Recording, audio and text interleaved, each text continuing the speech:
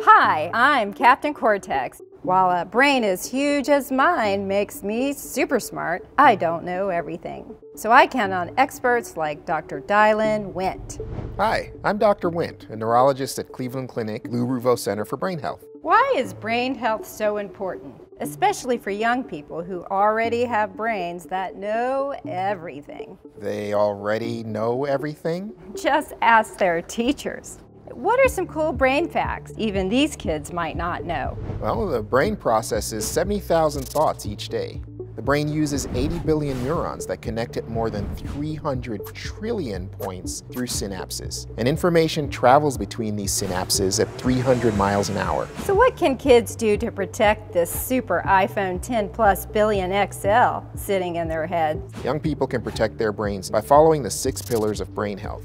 Get moving and improve blood flow to vital organs, especially your brain. Eat healthy to keep your brain healthy. Get regular doctor checkups to reduce and manage risks.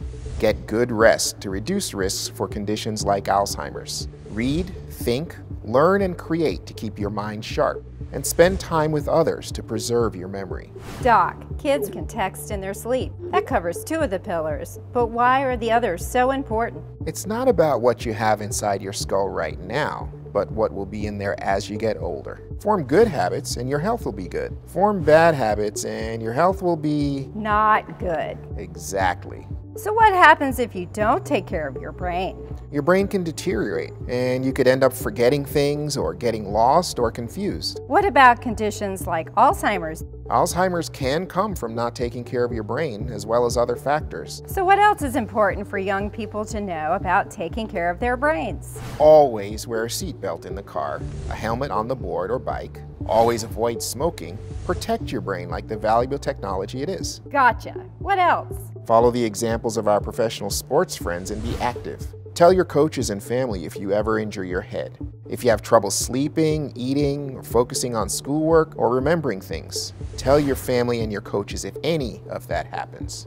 Wait, some of these kids play for the Raiders, Aviators, and Golden Knights? No. Well, not yet, but it's still easy to get active and be safe if you're not a pro athlete. That's right, and I know someone who can help. Hey everyone, I'm Ms. Fitness. What can kids do to stay active? Run, bike, swim, get moving. You can also do things like lifting weights or even your own body weight. Easiest of all, balance by standing on one foot or walking backwards. Does texting your friends count as being active or checking Insta while eating a taco? Fun, yes, but not active, not even close. What else can young people do to better care for their brains? Get social and share information with friends and family. Visit healthybrains.org for a brain checkup. Does that mean you'll look inside their brains? No, just a few easy online quizzes and a path to check on brain health as you get older. Lots of great ideas, team. Glad to help. Anytime. Thanks for watching.